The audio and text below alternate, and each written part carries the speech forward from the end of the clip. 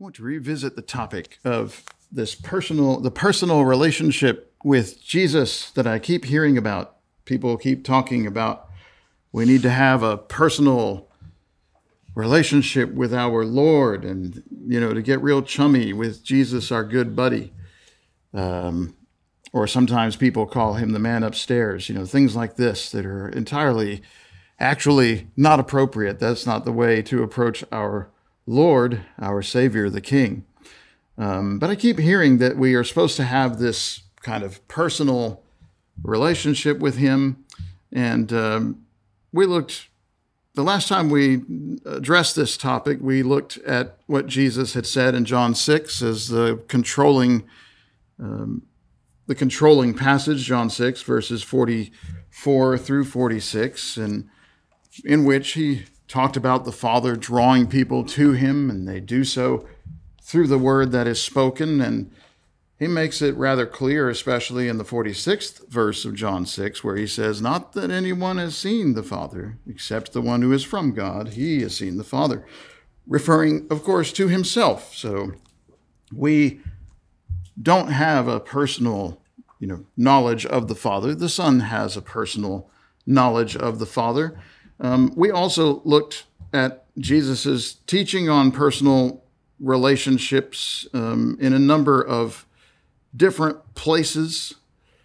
But I think that to remind us, we would look at Luke 8, verses 19 to 21, if you want the reminder, that the Lord, as a rule, is going to say that, family comes at least second. That fidelity to God is first. The relationship with our family and with our friends is secondary to being right with God and choosing what is good and what is spiritual.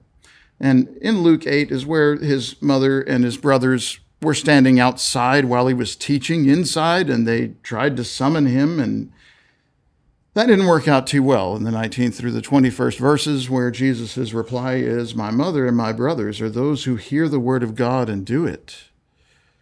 So his establishment of a different kind of family is along the spiritual lines. We'll just say that. I think that maybe, in fact, observation tells me that the personal relationship might actually make it harder to prioritize the truth. If I look at, and if we together, you can observe this too. If you look at how lines of fellowship in the churches are drawn and how people are selected to teach, to be elders, to hold gospel meetings, whatever it is, there is a very clear pattern of family relationships and friendships. And very often when somebody teaches error and you look into it, you'll find that they have a family member who is engaged in some sin, and this error is arising from a desire to justify them, or, we go along with that because, we have family members in the congregation where he teaches, and we don't want to have to make any kinds of distinctions or have to do anything about the error there, right? There's a lot of temptation to do that. I think observation tells me that, if anything, those kinds of relationships are an additional thing that Satan leverages against us. But I thought in the second look at the topic, we looked last time at his family members, but I wanted to look at, we looked last time at what he taught, about family. This time I want to look at the family members and the friends who literally had personal relationships with him, just to see what they're doing and how that, what place that relationship holds in the big picture. And we'll start with James, who is a brother of the Lord, and the first reference is in Matthew 13. The Gospel of Matthew, the 13th chapter. Jesus had brothers and sisters. Matthew is the Jewish perspective, the Jewish account, and they are fairly clear about his lineage and about his, his family tree. That was one of the things they kept very close tabs on. So he, in Matthew 13, it's 54 through 57. Jesus, coming to his hometown, taught them in their synagogue so that they were astonished and said, "Where did this man get this wisdom and these mighty works? Isn't this the carpenter's son? Isn't his mother named Mary? Aren't his brothers James, Joseph, Simon, and Judas? Aren't all his sisters here with us? Where then did this man get all these things?" And they took offense at him. But Jesus said to them, "A prophet is not without honor, except in his hometown and in his own household." And that 57th verse really belongs with the first lesson that we talked about. These personal relationships may well be a problem. This prophet, Jesus, who is worthy of honor, doesn't have it in his own hometown and doesn't have it among his own kin. But what we're looking at is, who are these people? Well, Jesus' immediate family members are these. The father is Joseph. The mother is Mary in the 55th verse. And he has brothers whose names are given. The sisters' names are not given, but the brothers' names are given: James, Joseph, Simon, Judas. Which is, this word translated James is actually Jacob. It's always translated James when it's translated into English. I'm not really 100% sure why. I probably should be, but anyway, that's actually Jacob in the original text there. So just so you know, that's true everywhere in the New Testament. You read James, it's actually Jacob. That's also why, King James's England is sometimes called Jacobean, because Jacob, James. That's also why in Spanish class they'll tell you that the translation of James is Santiago, because that's Saint Yaakov, Saint Jacob. For what it's worth, I hope that helps you remember that James is actually Jacob. And Simon is actually Simeon. And Judas is actually Judah. So this is actually a very Jewish family here. We have Jacob, Joseph, Simeon, and Judah following Jesus, whose name is actually Joshua. Joshua is the first, and then Jacob, Joseph, Simeon, Judah. It doesn't get any more Jewish than these people are. And Mary's name, again, is Miriam, actually. We go with Mary through Greek, through Roman, or Latin, rather, but it's actually Miriam. Anyway, James is the oldest brother next to Jesus. He's the next of kin. In case something happens to Jesus, he takes on the responsibility of the firstborn because he's the second son. That's the idea. It's the next of kin. These are named, and they're named in order. So just to establish that he did have brothers. I realize that a lot of people in the world believe that Mary remained a virgin for the rest of her life, did not have any other children, only Jesus, and never had any normal relations with Joseph. But that's not what the Bible shows. It shows clearly that that Mary and Joseph went on to have a normal married life, have a normal family, more children beyond the firstborn. We accept, of course, that the Holy Spirit is what conceived Jesus in the womb of Mary, and that she was a virgin at the time of his birth in fulfillment of the prophecy of Isaiah. But he did go on to have a normal family. So this is biblical in its account. That's what the Bible says about this matter, religions of men notwithstanding. All right, about James. We find in John 7 something about him and about the other brother that we'll talk about. As far as we can tell, none of his brothers actually believed in him while he was walking the earth. John 7 records in the 3rd through the 6th verses, his brothers said to him, "Leave here, go to Judea, that your disciples also may see the works you're doing. For no one works in secret if he seeks to be known openly. If you do these things, show yourself to the world." For not even his brothers believed in him.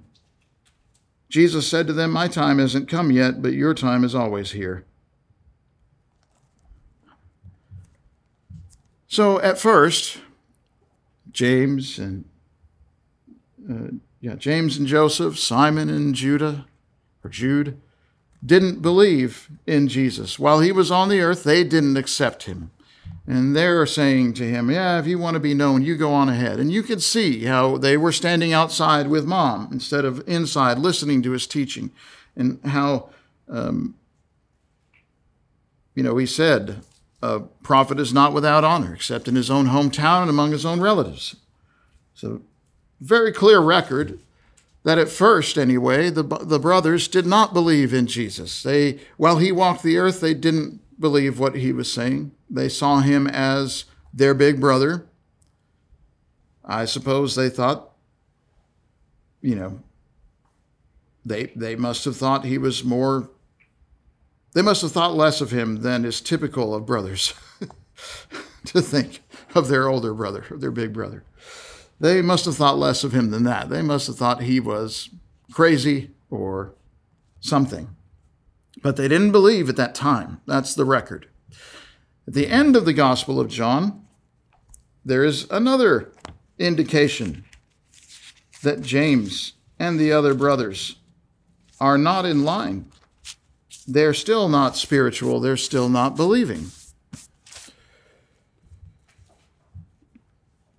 When Jesus is dying on the cross, John records in his 19th chapter, the 26th and 27th verses, that Jesus saw his mother and the disciple whom he loved standing nearby. And he said to his mother, "Woman, behold your son." And he said to the disciple, "Behold your mother." And from that hour, the disciple took her to his own home.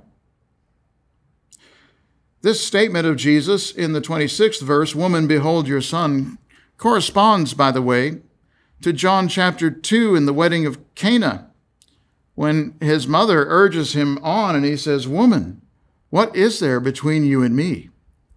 So immediately there's a separation there. And you see from that point forward, she's not listening to his teaching. She's outside looking for him.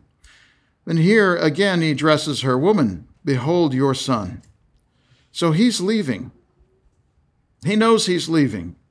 But still, as the firstborn son, it is his responsibility to care for his mother in her old age. It appears at this time that Joseph, the dad, not Junior, would be out of the picture. He perhaps has passed away. We don't know what happened to him. But it would have been Jesus' turn or Jesus' responsibility to take care of him. And in the event that Jesus would die, it would have fallen to the next of kin, which would be James, the second-born son. But if he was present, he was passed over. It doesn't say he was present at the crucifixion, but if he was passed over in favor of a disciple whom Jesus loved. So James lost custody of his mother to somebody who had faith, somebody who believed, because it appears that, following John 7:5, that his brother didn't believe in him still at this point in time. And there are some things that are more important than blood, as Jesus said already in the lesson that we looked at last time on this. But when you get over to Acts in chapter 1, in the intervening time, something has changed, which has to be what was recorded in 1 Corinthians 15:7, that Christ appeared in the flesh after his death and resurrection. He appeared not just to the disciples and all the apostles, he appeared to James. It doesn't make sense to say James, the brother of John, is the James of 1 Corinthians 15:7, because he would have been numbered among the apostles. This would have made no sense, any more sense than to call it out as some specific thing for any of the other 12 apostles. Somebody will say, well, Peter's pointed out, that's right, because he literally had his own particular event there as recorded in the end of the Gospels. But this is to say that Jesus appeared to his brother after his resurrection. Something has happened so that when you get to Acts chapter 1, the record stands in the 13th and 14th verses that they were staying together in an upper room, Peter, John, James, Andrew, Philip, Thomas, Bartholomew, Matthew, James, son of Alphaeus, and Simon the Zealot, and Judas, son of James. Again, James, son of Alphaeus, Judas, son of James. These are not James, the brother of Jesus, and Judas, the brother of Jesus. These are other apostles. But the 14th says, all these with one accord were devoting themselves to prayer together with the women and Mary, mother of Jesus, and his brothers. Which of his brothers we don't know, but definitely includes brothers. Greek here is like Spanish, and that the collective verb, or the collective noun, will be expressed in the masculine if there is any man in the group, even if it includes women. So this is his siblings, really. But at least one brother is there. They're with one accord. They're gathered. The apostles, the women who went about supporting them, providing, the food, the place to stay, the things that they were doing to care for him and the others as they were doing the work of preaching the gospel. And then specifically called out Mary, the mother of Jesus, and his brothers. His family is there too, those who believe at least. If not all his brothers and sisters believe, at least those who do are gathered here. It has to be the Lord's brother, distinguished from the apostle, as we said before. So somewhere between the crucifixion and the time of Pentecost approaching, 50 days later, James came to believe.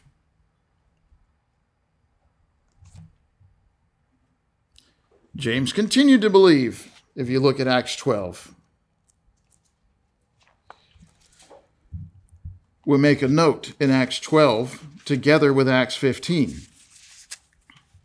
In Acts 12, at verse 2, it's recorded that Herod, the king, killed James, the brother of John, with the sword. That's the apostle that we referred to earlier, who was already accounted for, and the reason why it wouldn't make sense to call him out separately in 1 Corinthians 15. Paul must have been talking about James, the brother of the Lord. And that would make sense, that if the risen Lord appeared to his brother, and his brother, the second born, would have grown up right close to him in age, would have known him quite well, and realized, yeah, that's him. Yeah, he's resurrected.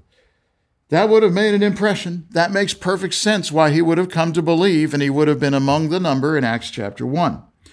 But in Acts 12:2, the other James, the brother of John, was killed. But you find in Acts 15, in verse 3, that there is a James there who speaks up at that time. I'm sorry, verse 13. Acts 15, verse 13. First Peter spoke, then Paul and the others spoke, who had been teaching among the nations, and then in the 13th verse, after they finished speaking, James began to speak. It's not James, the brother of John. That apostle is gone. There's no more ambiguity about what James this is. It has to be the Lord's brother. So he stayed in Jerusalem. He was there in Judea, where the rest had been scattered. The rest of the church had been scattered, but the apostles stayed there. Well, the Lord's brother stayed there too, apparently. And he's also the James, therefore, of Galatians 2, who sent certain Jewish men to Peter. So he fell prey to that hypocrisy that took Peter and James and maybe some of the others, and Barnabas, the son of encouragement. So this is, I guess, a bit of a commentary on that event, that you can see the great power of Peter being overtaken with this thing. Peter, whom they call Cephas, which, by the way, is a Greek nickname that's indicating the head or the chief. To have the Lord's brother and to have Peter overtaken in this sin of treating the Jews differently from the Greeks, treating the Greeks as second-class citizens. You see the power of that. So that's unfortunate that he fell according to that example. But, as for that topic, you can see the end of 2 Peter, how he is thankful for Paul's writings and calls him beloved. And I think that they both realized that was wrong what they did, and were glad that somebody stood up and spoke the truth. But that's a brother of the Lord. He didn't believe while Jesus was alive. He believed for a time. He caused the words, or he was the one through whom the Holy Spirit spoke in Acts 15, a number of things that are recorded in Acts 15 for us. Did he write the book of James? We don't know that. I haven't found it. If you find something that's compelling, please let me know. But I did not see anything that made very clear that the author of the book of James is the Lord's brother, as opposed to James, John's brother.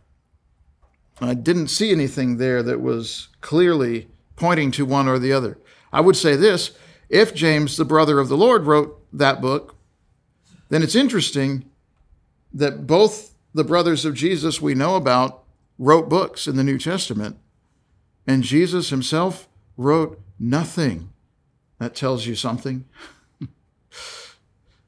He speaks the word, and he sends it through messengers, and the word's power is binding those sent through messengers. That's an interesting thing.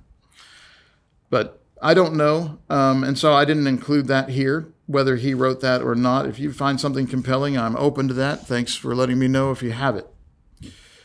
But this brother of the Lord, didn't believe at first, came to believe, had the right doctrine and encouraging words, and the things that he said that were good and right were recorded in Acts 15. And yet we know that he joined with Peter and the rest in a hypocrisy that had to be rebuked in Galatians 2. So what is he? Well, he's just a man. He's just a man like any of us. That's it. Sometimes he did right, sometimes he did wrong. He's not perfect. He's not infallible. He has no more authority than you and I have in the gospel, other than the fact that, of course, he was a witness to the resurrected Jesus. But as far as this doctrine goes, he doesn't have more than you and me. He's just a man. His relationship with the Lord changed when the Lord was ascended into heaven, necessarily so. The other brother is Jude. That's Jude of the New Testament letter. He's the youngest brother. We already looked at Matthew 13, 54 to 57, where they identify his brothers by name, which are James, Joseph, Simon, Judas, which is Jacob, Joseph, Simeon, and Judah, which is also Jude. I do not know why they chose to translate it Jude when it was the letter from Jude. I have no idea why. They are all the same word. Judas, both Judas Iscariot and Judas, his brother, here in Matthew 13, and any other Judases that might be named, is all Judah, as well as Judah, of course. And anywhere that it says Jude, that's also Judah. So the New Testament has three different ways that it translates the Hebrew Judah But in the original language, the Greek, they're all Judah. So his name's Judah. That makes perfect sense. But it's also the Jude who wrote that letter. Just as we noted with James or Jacob before, he's among the number of those who didn't believe in him at first when he was on the earth. John 7, 3-6 records this. But he did come to believe by the time the day of Pentecost has come, as Acts 1, 13-14 indicates. His brothers were there with his mother Mary, with the apostles, including some with his same name. But you'll notice in the letter from Jude something very interesting that should be said. I think it's very touching, actually. I think it's very important and very touching what he says, and is probably the best thing from one of these family relationships.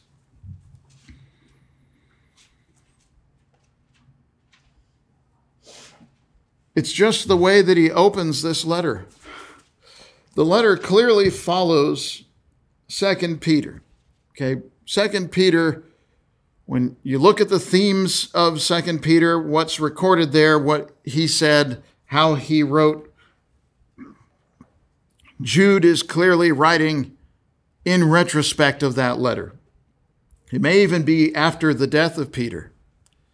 And Jude's writing is kind of like us. He's kind of in our position that he's received this letter from Peter as you and I have received this letter from Peter. And he's writing to reaffirm, to remind us, to call us to action, to stand up for that truth. But this Jude, or Judah, or Judas, the brother of the Lord, says, Judah, a servant of Jesus Christ, a bondservant of Jesus Christ, and brother of James, which is Jacob. I find that to be touching. The other James, who was an apostle, is the brother of John, not of the other apostle named Judas. And the other apostle named Judas, there's no mention of a brother, let alone a brother named James. It's not him. This is Judas, the brother of Jesus. And he says, when he gives his title, who he is, as is the form, when you write a letter in the ancient world, you have to say who you are and identify yourself. When he identifies himself, he says, I'm the brother of James. I'm the bondservant of Jesus, the anointed. Jesus is the Christ. He's the Lord's anointed. He's the King. I'm his bondservant, meaning a willing servant, somebody who chooses to be a slave to this master, presents himself to serve this master. I think that's very touching. He doesn't claim his relationship, his personal relationship with Jesus as his brother, even though he's the youngest brother. And that's where things are different. You know, the youngest brother tends to look up to the oldest brother. There tends to be more rivalry between the ones that are closer to each other, but the youngest one tends to look up to the oldest one. But this youngest one didn't hold on to that, you see. He didn't hold on to their personal family relationship. In fact, he demoted himself in humility, saying, I'm the brother of James. I'm the bondservant of Jesus. My oldest brother is not my brother anymore. My oldest brother is the Lord's anointed, the King of kings, the Lord of lords. That's what he's doing. I think that's really something what Jude did there. It tells us, I think, it's probably the best one-verse sermon that there is. It tells us exactly how we ought to see this. Though we maybe had, not we, but those in the New Testament who had some personal relationship with Jesus in the past, they didn't hold on to it. And it's what Paul said. In 2 Corinthians 5:16, even though we once knew Christ according to the flesh, we know him thus no longer. Jude knew him in the flesh, of course, but it's not like that anymore. It's changed. Paul knew him in the flesh in the sense that he was in Jerusalem environs while Jesus was alive and teaching. He saw that. He had to be an apostle. Not just the appearance of Christ resurrected afterward on the road to Damascus, but he saw Jesus teaching. I mean, he knew it was him. He could verify that was him because he knew he had seen him. But Paul himself said, well, we used to know him in the flesh, but we don't know him that way anymore.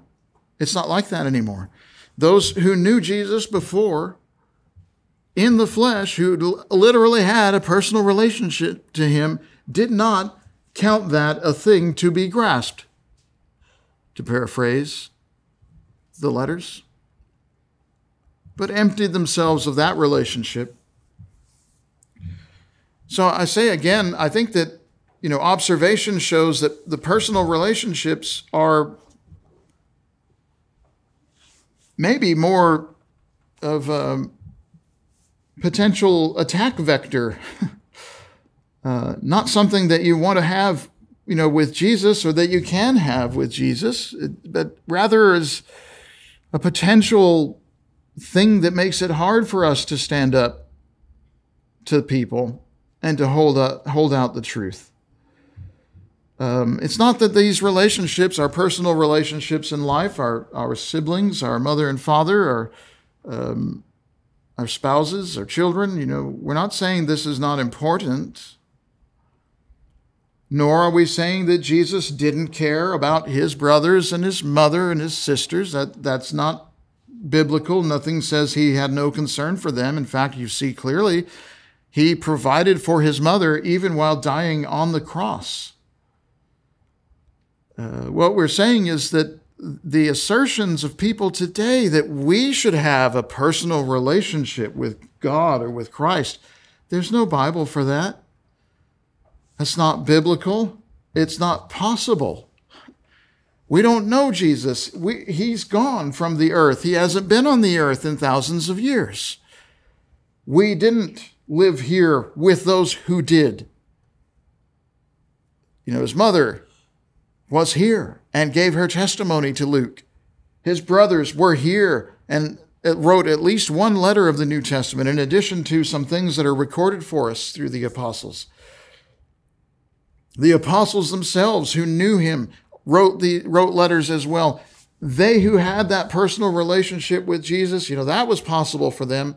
But even they did not hang on to that.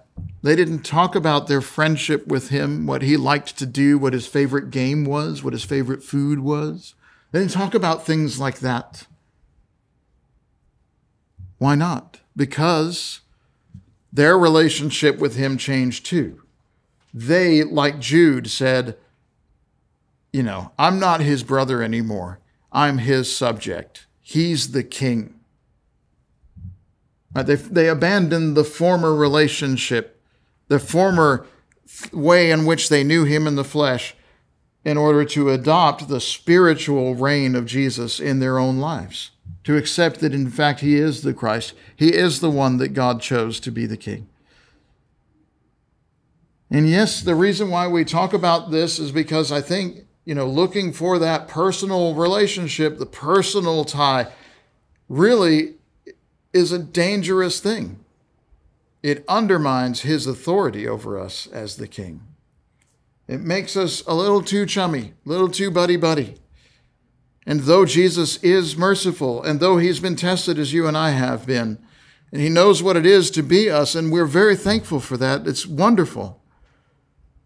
We're still not buddy-buddy, chummy-chummy, That's not the way that our relationship is. He died for us. It was very serious what happened to him. And it's our fault. We have to recognize that he's the king. The way that Jude did, he demoted himself, No longer should you talk about me as the Lord's brother. I'm the Lord's bondservant, which all of us are. We present ourselves as servants to Christ. a master who is the best master that you could possibly have. You think about your great bosses in life, and sometimes you do have great bosses, sometimes you don't. But sometimes you do have great bosses. But nobody's better than Jesus. Nobody's got your back like Jesus. Nobody knows what you're going through like Jesus.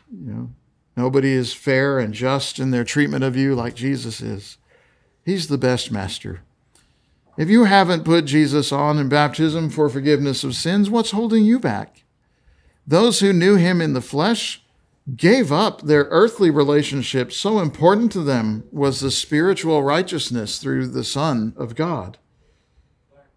You too ought to give up your earthly passions and your earthly ways and your allegiances to this world to come into service to the King of Kings and the Lord of Lords, Jesus Christ, the Son of God. We have water prepared that you might be baptized if that is your need. Are you a Christian who hasn't lived right? Let us pray for you that you might be restored to him. We do have a relationship with God through his Son, Jesus. We have great boldness to enter the throne room of grace through the blood that has inaugurated a way into the holiest of holies. It's a grand thing to be a Christian, to be a child of God, to have an avenue of prayer. If you need our prayers, we'll pray with you. If you need to obey the gospel, we'll help you. If you need the prayers of the saints, you need to be baptized. Either way, please let your need in the Spirit be known now by coming together while we stand and sing.